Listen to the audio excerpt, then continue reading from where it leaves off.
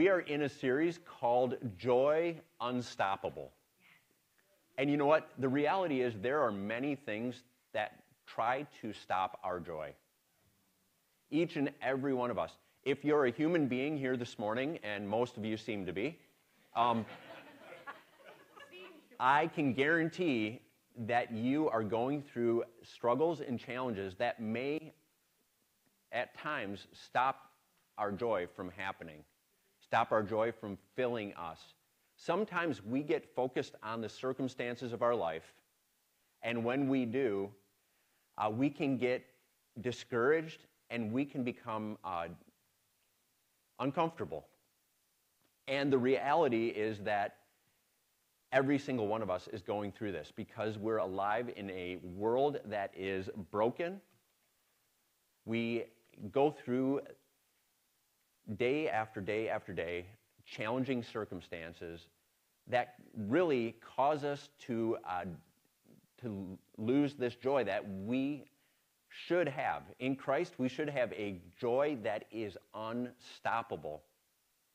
And that is my prayer for each and every one of us in this congregation, that our circumstantial happiness would be replaced with Jesus-filled joy.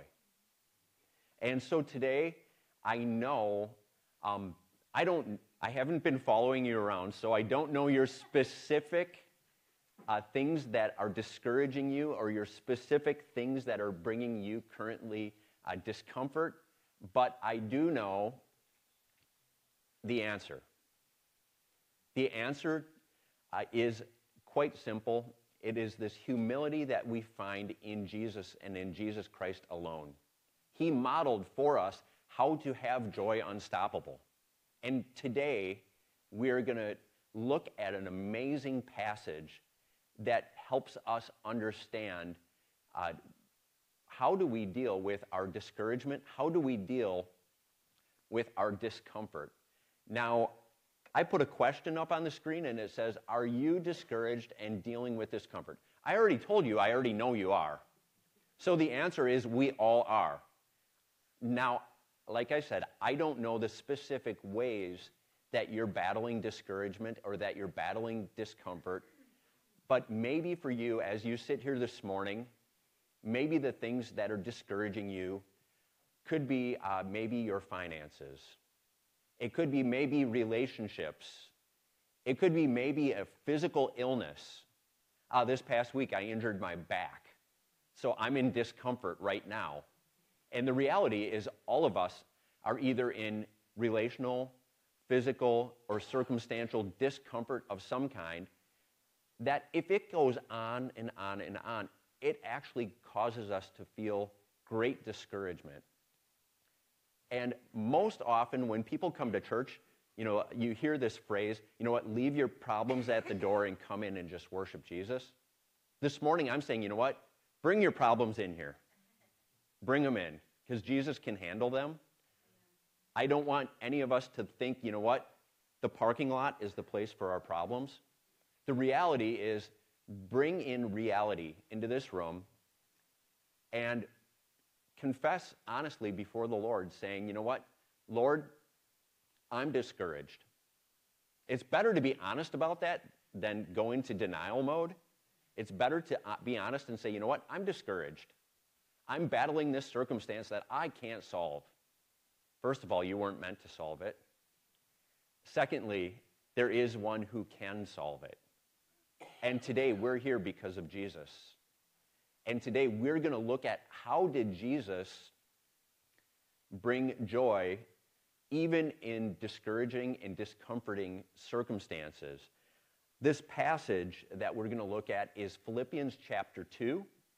Verses 1 through 11. And the words will be on the screen as well, but if you have a Bible or a phone or a tablet of some kind, feel free to join us. And it says, Philippians 2, chapter 2, verse 1 says, so if there's any encouragement in Christ, any comfort from his love, any participation in the Spirit, any affection and sympathy, complete my joy by being of the same mind, having the same love, being in full accord and of one mind. Do nothing out of rivalry or conceit, but in humility count others more significant than yourselves. Let each of you look not only to your own interests, but also to the interests of others. We're going to pause there for a few minutes. At the beginning, in verse 1, it says, so if there's any encouragement in Christ. Is there encouragement in Christ? Yeah, there is. Paul is not saying, you know what, there might be.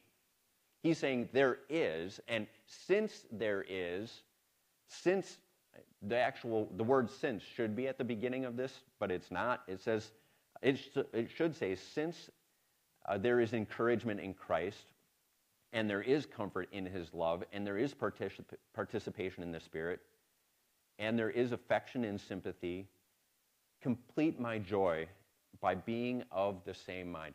Paul is saying, you know what, I know that you're dealing with discouragement. I know that you're discomforted in your lives. Church in Philippi, as he's writing this letter, he says, I know you're going through that, but make my joy complete by being like-minded. And then he says, okay, I'm going to go on to explain what it means to have the mind of Christ. Paul is not saying like-minded with him. Paul is saying that we're like-minded with Christ. And Paul was like-minded with Christ. So in a sense, it's follow me as I follow Christ. But Paul is saying, realize that encouragement and comfort doesn't come from fixed circumstances. Encouragement and comfort comes from Jesus. If we look at that verse 1, it says, if there's any encouragement in Christ. He's not saying in Paul. He's not saying in your circumstances. He's not saying in your ability to control your life. He's saying in Christ.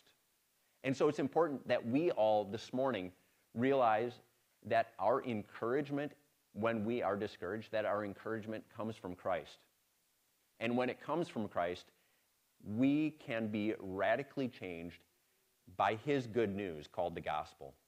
And Paul, when he goes on to explain the mind that we're supposed to have, what our thinking is supposed to be like, he says, have this mind among you. We're going to actually continue on to the next slide. It says, have this mind among yourselves, which is yours in Christ Jesus, who though he was in the form of God, did not count equality with God a thing to be grasped, but he emptied himself by taking on the form of a servant, being born in likeness of men, and being found in human form. He humbled himself by becoming obedient to the point of death, even death on a cross. Therefore, God has highly exalted him and bestowed on him the name that is above every name, so that at the name of Jesus, every knee should bow in heaven and on earth and under the earth, and every tongue confess that Jesus Christ is Lord, to the glory of God the Father. Wow. Paul is unpacking what it means to have the mind of Christ. He is saying, you know what? There are 7 things, 7 truths, 7 realities that as followers of Jesus Christ, we can apply to our life. And actually, we can't, I misquoted myself there. We cannot make this happen. It's God that makes this happen in us. But what he is getting at is there are 7 different things that 7 different truths that he is communicating to this church in Philippi, but he also wants us to know the reality of these 7 truths. So we're going to march through what it means to have this mind of Christ, to be united as a church body, and to all be on the same page. Now, the way to find joy unstoppable isn't by us going and finding what makes us happy. It's by going and finding Jesus. And if there is anything in your life that makes you more happy than Jesus, that is a potential idol in your life. That is an idol that is getting in the way of this happening. And for all of us, the reality is that we can only have this mind as Christ grants it to us, as he gives us this mind. But he modeled out how to have the mind of Christ. And as we go through these steps, I hope we understand that this is not going to go easy. This is not an easy way of life. Our human nature, we fight against this. The first part, it says, he emptied himself. So if we follow Christ's example, the very first thing he did in verses 5 through 11 was he emptied himself. Now that goes totally contradictory to what we want to do. We want to fill ourselves up. We want to be in control. We want to make things happen. And the reality is he's saying, you know what? Empty yourself of yourself so that I can fill you. And honestly, this is a challenge. There are moments where you're like, you know what? You go on a silent retreat or you go on a mountaintop experience. Maybe as a church group, you go on a retreat and you come back and you're like, oh, I feel so full of God because I've been able to just surrender myself to God. But then we go back to our normal everyday life and we pick ourselves up again and we put ourselves where Jesus is meant to take up and reside in us. We put ourselves back in that place. So he's saying, you know what? Jesus emptied himself. Therefore, we get to empty ourselves. That takes humility for us to think, you know what? I need to empty myself. I need to not think I have it all together, not think I have all the answers, but know that as I empty myself, Jesus is going to do a work in and through me that I can't do on my own strength. Many of us, myself included, are so very self-reliant that we go through our everyday life thinking, you know what, I can control this circumstance. I can make this happen. I can change people. I can, all these I can statements. The reality is we can't. We need to surrender to the one who can. So it does take emptying ourselves, coming before a holy God and saying, you know what, I am broken, empty. I want to empty myself of me so that there is more of you lived out in and through my life. What that honestly means is that we need to die to ourselves and come alive to Christ. So it doesn't sound very exciting that the way we find joy is by dying to ourselves. That almost sounds contradictory in and of itself, but it isn't. When we die to ourselves and come alive to Christ, we will never, ever be more alive than that. Secondly, Paul goes on to explain to the church in Philippi that Jesus became a servant. Many of us would rather not be a servant. We'd rather not put the towel over our arm and walk in a manner of, I am here to serve. Now, often I have the opportunity to have conversations with people that are leading districts, the Converge district that this church is a part of. I talk with the president of the Converge denomination for the state of Wisconsin and Upper Michigan, and the president of the state of Wisconsin and Upper Michigan for Converge. Sounds like a position of authority. Ken Nabby, who has that position, sees his role as one of servant. He's here to serve the churches. He is not here to be over the churches or have authority. Jesus has authority over the churches. Ken is here as a servant to humbly come before the churches and say, how can I best be a resource with how God has wired me? How can I best be a resource to be used by God to serve? And I see that humility modeled in countless different church leaders. But honestly, if we look at the life of Jesus Christ, he humbled himself and he became a servant. He came as a child. And that's actually our next point, that he came, we're going to talk about his humble birth in a stable. He came as a servant and was born as a helpless little baby in a stable, in a barn. He was laid in a feed trough as a demonstration of his humility. The God of all creation, the God who is powerful above all else, became man, was born of Mary, and was born in a humble setting. He was the ruler of the entire universe, yet he came as a baby. And I want all of us to think about, what does that look like in our lives? First of all, to empty ourselves. Secondly, to see ourselves as servants of others.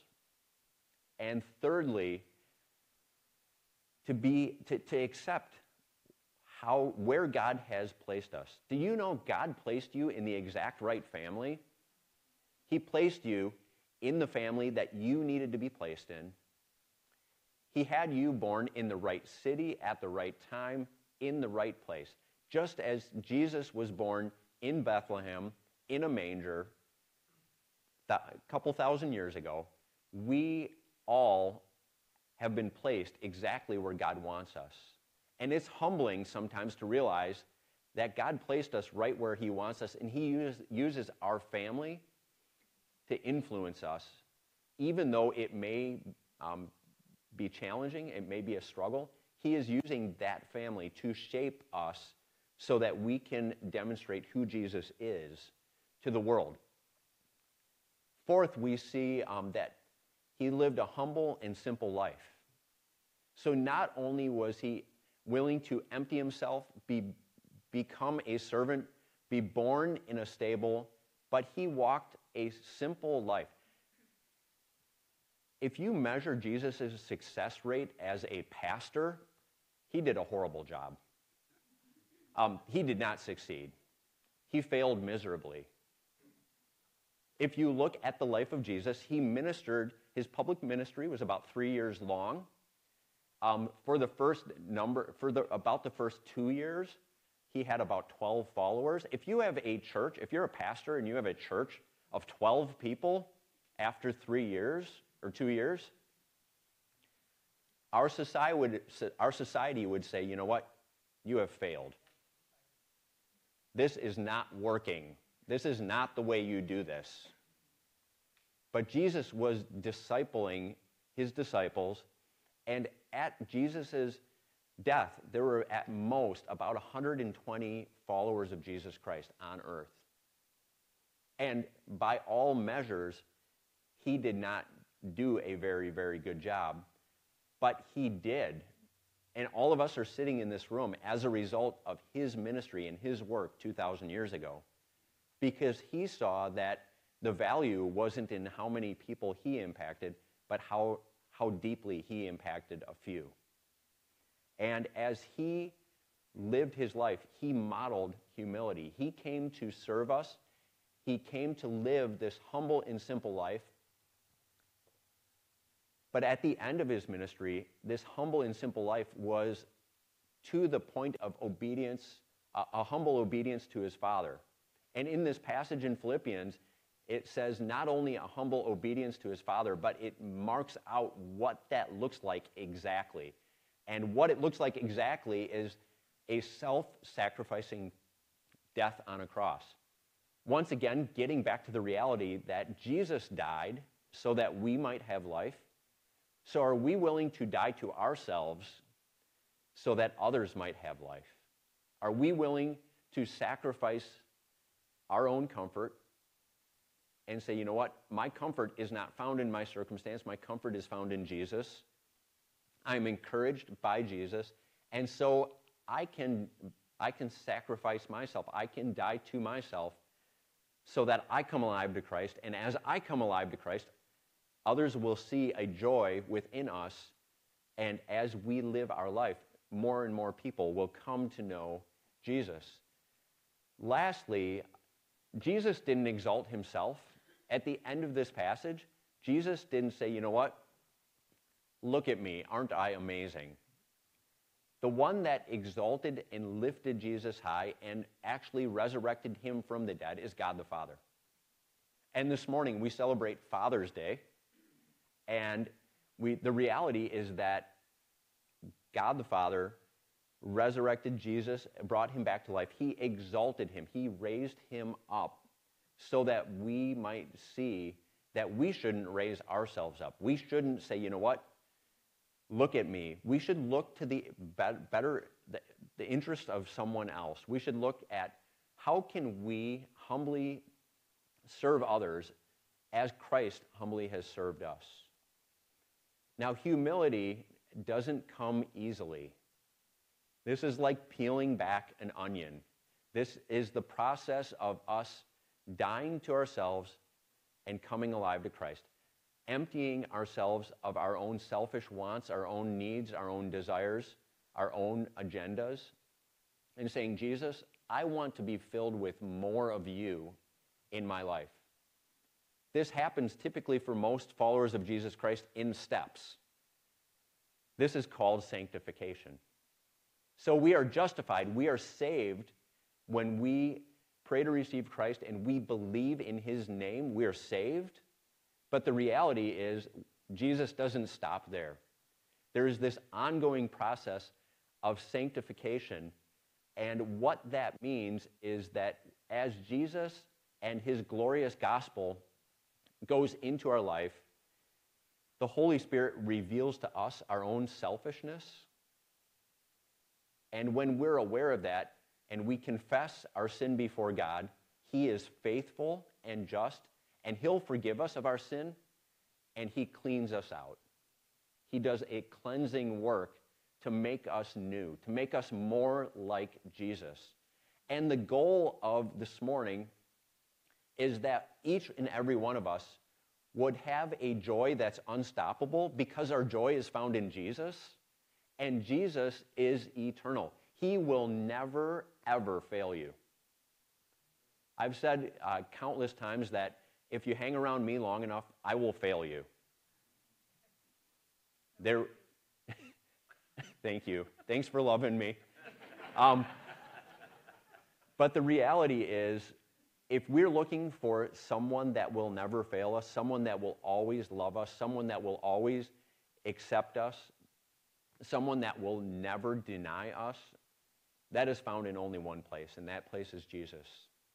And as we spend more and more time with Jesus, we are going to become more like Jesus, but it is not an easy process. It's a process of us peeling back the onion and getting down to the core of what's really going on inside.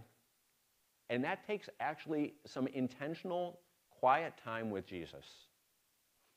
This isn't something that if you have quiet time, you're going to become more like Jesus. This is the process of, as we realize that the Holy Spirit is lighting up our life in a positive way, as the Holy Spirit is revealing our sinful ways to us, he is going to transform our thinking, transform our minds, and give us the mind of Christ. My desire is that each and every one of us in this room would die to ourselves and come alive to Christ. That we would say, you know what, Jesus, I honestly want to empty me so that more of you fills me, so that when people that I encounter in my everyday life, when they see me, what they see is Jesus. I don't want people to see me anymore. I want them to see Jesus. And the reality of all this is what Jesus wants to do. He wants to sanctify us. He wants to make us new day by day. But it takes a breaking in us for the light switch to flip on. It takes Jesus breaking our hearts and the Holy Spirit convicting us of our sin. Not in a way of condemnation, but in a way of saying, you know what, this is the truth of what's going on in your wayward heart. The reason the Holy Spirit reveals that to us is so we can confess that sin before God and that he can cleanse us from all unrighteousness, and then he can shine through us. Here's a glow stick.